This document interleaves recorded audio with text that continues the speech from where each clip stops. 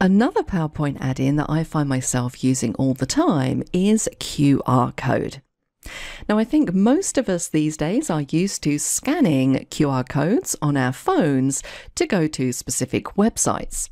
You might have been to a restaurant where you scan a QR code and it takes you to their menu. Well, we can add QR codes into our PowerPoint presentations. And again, this is a super useful thing to add, because if you want to direct your meeting participants or your audience maybe to your website or to your YouTube channel or maybe to your Twitter account, instead of them having to write down your YouTube channel address or your Twitter name, they can simply scan the QR code on their phone and it will take them directly there. So I've started adding these to all of my presentations. So let's take a look at how it works. Now again, this is very simple. We just need to go to the Insert tab and Get Add-ins. And in the search bar, I'm just going to type in QR and let's click on Search. And it's the top one just here, QR for Office. So let's click on Add. We're going to say Continue to agree to the licensing terms.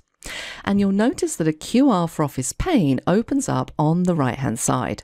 And this really allows us to customize what this QR code looks like and where we're directing people to. So at the top here, this is where we type in the web address of the site we want the QR code to go to.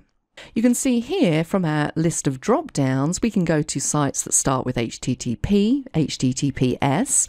We can even add a mail to link. So if we want to direct them to our email, we could use this one. Now I'm going to just type in an imaginary website for secret adventures. So let's select HTTPS and we're just going to say secretadventures.com. Now, as you type that in, PowerPoint updates this QR code. We can even customize the look and feel of our QR code as well, so we can get it to match a little bit better with our presentation. So I don't necessarily have to have a black QR code. I could choose something completely different. So maybe I want to go for a green one. I can even customize the background. So maybe I want a black background. I'm going to stick with white.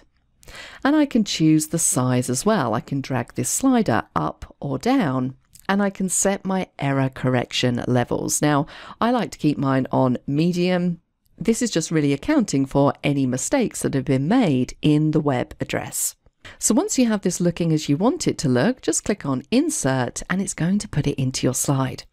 So I might want to put this on the Contact Us page down in the bottom corner so that if anybody quickly wants to jump to our website, they don't have to worry about noting down the URL. They can simply scan the QR code with their phone. So QR codes, a great little add-in for PowerPoint. If you're not a subscriber, click down below to subscribe so you get notified about similar videos we upload. To see the full course that this video came from, click over there. And click over there to see more videos from Simon Says It.